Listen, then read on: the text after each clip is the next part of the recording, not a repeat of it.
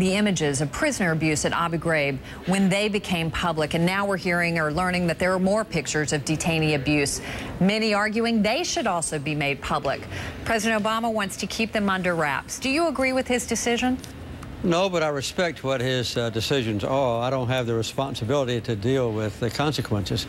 But I think most of his supporters were hoping that he would be much more open in the revelation of what we've done in the past. You don't agree with that point because he's made it, many in the military have made it, that it does fuel anger at American troops and could endanger them more.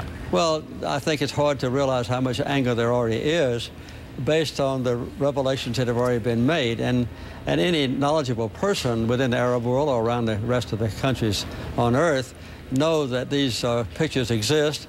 They can now only imagine how bad they are, and maybe the actual publication of them wouldn't exacerbate an already bad situation. Weigh in, if you will, on the torture debate.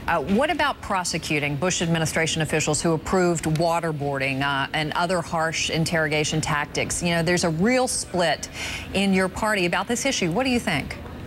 Well, I think prosecuting is too strong a word. What I would like to see is a complete examination of what did happen, the identification of any perpetrators of crimes against our own laws or against international law, and then after all that's done, decide whether or not there should be any prosecutions. But the revelation of what did happen, I think, is what I would support. When a former U.S. president says that it was a mistake not to release all the documents around torture and abuse, we ought to heed that U.S. president. He sat in that same Oval Office. He understands that the only way to make sure this never happens again is by holding people accountable.